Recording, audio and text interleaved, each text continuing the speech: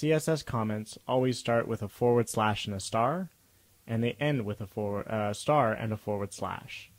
And you can make them as many lines as you want.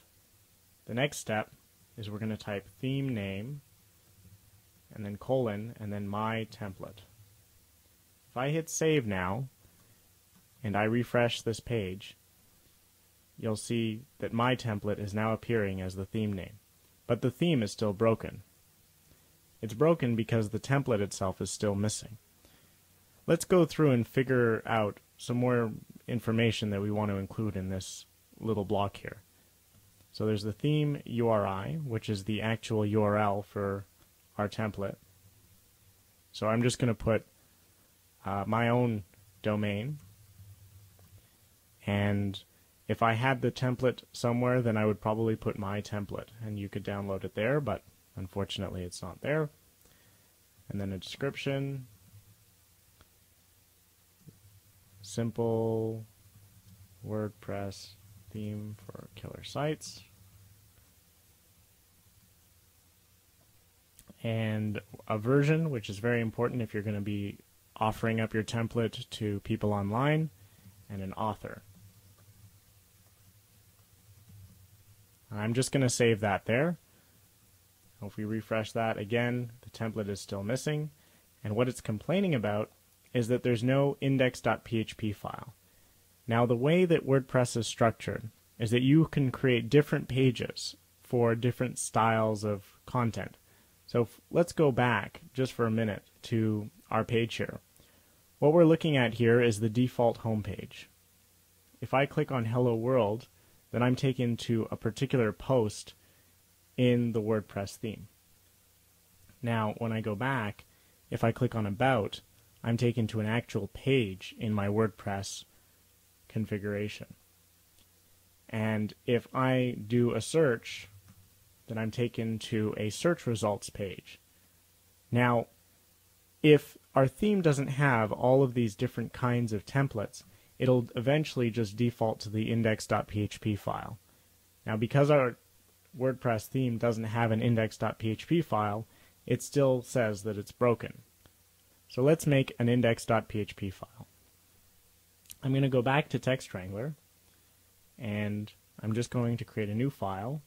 I'm going to hit save, and I'm going to just say index.php. Now there's nothing there, but if I go back here and I refresh it, we'll actually see that my template shows up and it's no longer broken. However, when I click on WordPress Classic, I can see what my theme is going to look like with the content.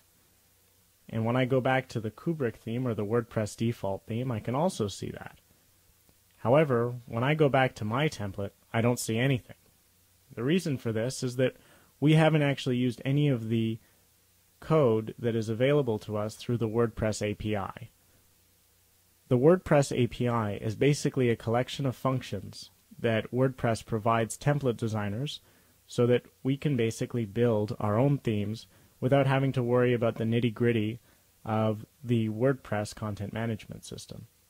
Basically, we can create themes without having to worry about accessing the database or manipulating posts so that they're hierarchical or any of these kinds of tasks that would be better spent or better done by the actual WordPress framework or WordPress installation.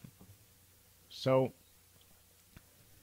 if I go back to my index.php file, and now what I'm going to do is I'm just going to start creating a very simple PHP page.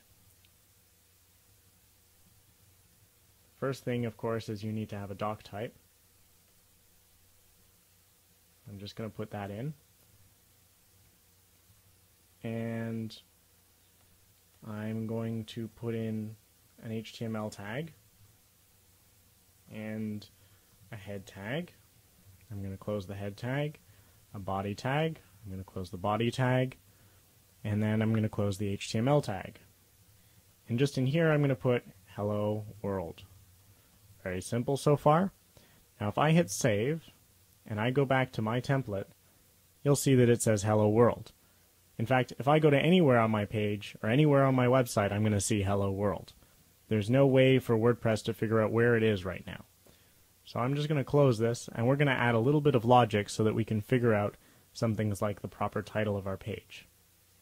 So I'm going to go back to Text Wrangler, and the first bit of WordPress code that I'm going to introduce is the blog name. So I'm just going to use the PHP block here, and I'm going to close the PHP block.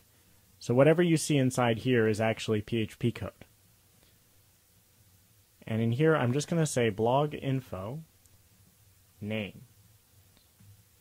And now what this is going to do is it's going to output the name that I've specified in the settings of my blog. So I should get my new template in my new WordPress theme. And that's what we're getting. Again, very simple.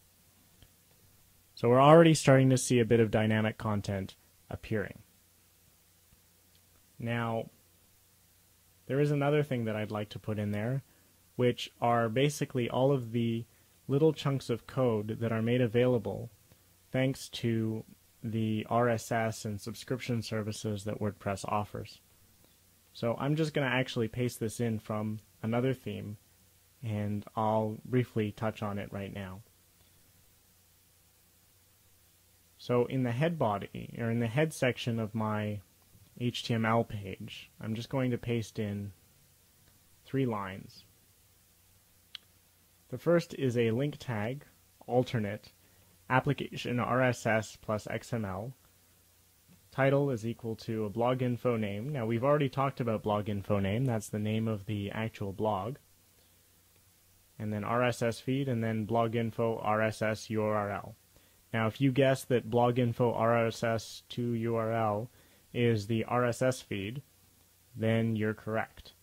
So basically we're just adding some helpful information for the browser so that it knows how to subscribe, if this is in fact a blog, to this particular WordPress installation. And then we're also going to have this WP_head section, which is going to be used by WordPress if there's any kind of dynamic content that it wants to inject, and it does this in the WP_head section. So it's just good to leave this here. Now, I'm going to click on this again, and I'm going to activate, and you'll notice that we haven't actually changed anything.